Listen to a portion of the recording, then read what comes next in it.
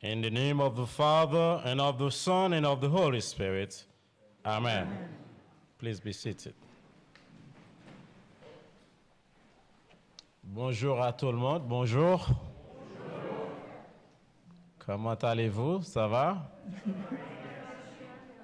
Merci.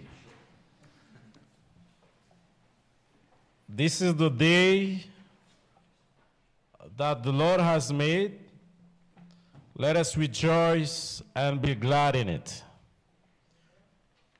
First of all, may I take this wonderful opportunity to thank our Lord and Savior Jesus Christ for the many blessings that He bestowed upon us. Secondly, I would like to thank all of you this morning for all that you do to help the children of Haiti, especially the ones at St. Andrew's School. It is my pleasure and privilege on behalf of all of them to thank you and to greet you in the name of our Lord Jesus Christ. We celebrate this Sunday the occasions of the solemnity of the Most Holy Trinity.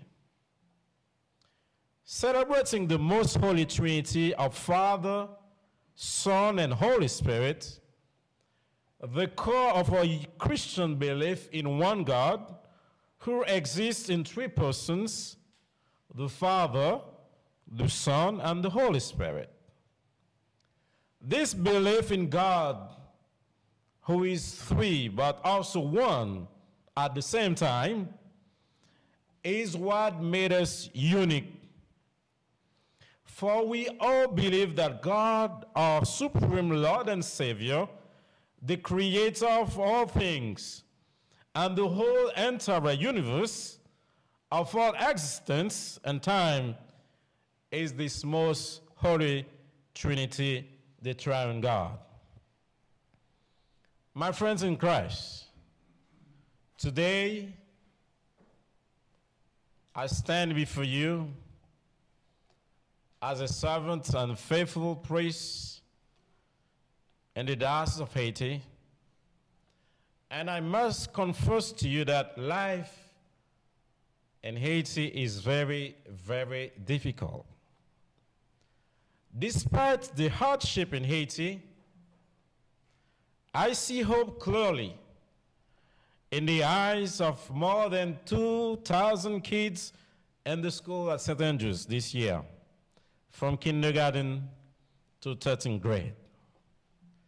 I see hope in the eyes of the parents who love to bring their kids to school, especially at St. Andrew's School.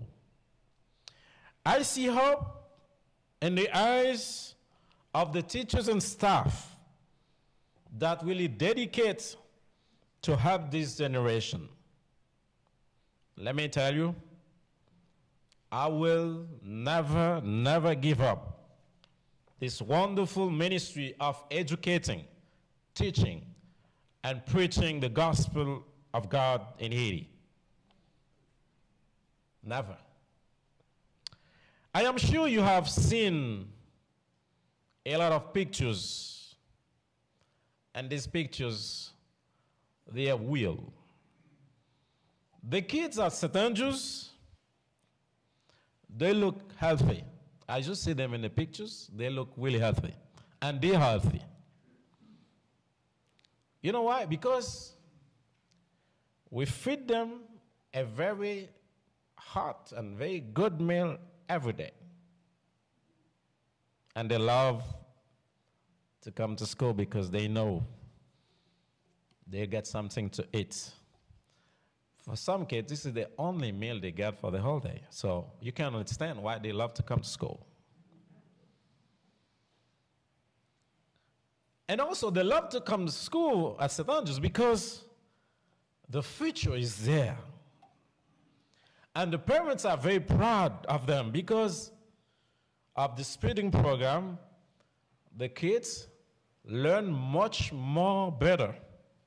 The grades are better and better. And all our kids, they do very good in national exam. And just last week, St. Andrews beat all the records and became the best #1 school in Haiti.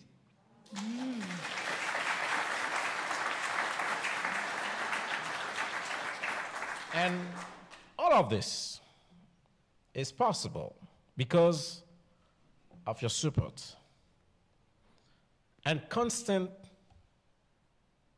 presence.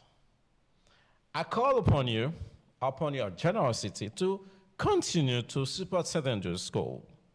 You are making a great difference by supporting this great school. We continue to give thanks to our Lord for his constant presence and protection so far. No one in the school, no staff, no kids have been infected. No one by the coronavirus. So no one. No one so far. We're talking about almost 2,000 kids, more than 100 teachers and staff. No one so far. Even in my church, no one has been affected by the coronavirus. So we thank God for that. At the school, we distributed masks, sanitizers to the kids every day. We have water stations for the kids to wash their hands. And we have 2 nurses at the school. They are doing a fantastic job.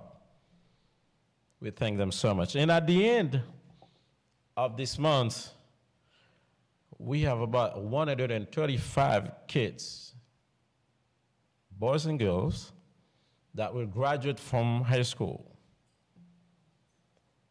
And let me tell you, we have more girls than boys now in the school. I don't know why, but I don't know, but we have more girls. So the girls are now in Haiti, they are taking seriously the study, and I'm happy for them. And they want to become lawyers, doctors, nurses, engineers, pilots, teachers, and so on. There is hope for Haiti. Yes, my friends, you have seen and heard in the news the gangs are killing, torturing, kidnapping people every day. But in Hinche, thanks be to God, it's really peaceful. Hinche is safe, but the problem is to go to Port-au-Prince or coming from Port-au-Prince to go to Hinche. This is the very difficult part. So in order for me to travel from Hinche to Port-au-Prince, I have to ride on a bus. So I cannot use my private car because you can get targeted if you're driving a private car in Haiti. So I take buses as everyone does to protect myself and to get around. I will never give up, as I said. I will continue my work because Haiti will not perish. We need dedicated people to change Haiti. And your contribution to the school has made a great impact in this community. It's a great school. I thank you for all your support. My friends, I saw kids in the school now. They were in the school, now they're starting their small business. There's hope. Some became doctors, and now they're back in the city to help. Teachers. And the only way for Haiti to get back on its feet is by way of educating its people. And this is what we're trying to do right now. Teach, educate people. We have a program supported by St. Dunstan's where we have kids from the rural areas. We have 24 of them. You know what? They are doing very well at school. And now they are taking, next month, they're taking national exam. And I can assure you, all of them will pass the national exam because they are very good kids, very intelligent and talented. They are the heroes in our school. As I said earlier in my sermon at 8 o'clock service, in Haiti, the priests wear many hats. I'm not only a priest, I'm also a doctor, an engineer. So I'm there for the people, for food, for hospital, for everything, because most people, they rely on the priests to survive. Brothers and sisters,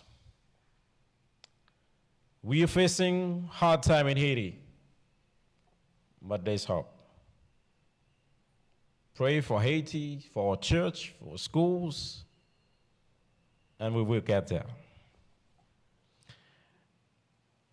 My friends in Christ, on this Trinity Sunday, the solemnity of the Most Holy Trinity, let us all renew our commitment to St. Andrew's School, the kids of this wonderful school. They rely and depend on your outreach ministry to move forward. Let us renew a commitment to the love of God, He who is one and yet existing in the perfect harmony of three divine persons. Let us all ask the Father to bless us all, to continue to love each other and every one of us of all times, and the Son, our Lord Jesus Christ, to be with us through our journey of faith and life, inspiring us His loving sacrifice on His cross, and the Holy Spirit for the guidance and the strength and courage and power to carry out our mission of reaching out people in Haiti and in our community today with faith. May the Lord, the most holy Trinity, be with us always and bless us in our every good works and endeavors now and always, forevermore and evermore. Amen.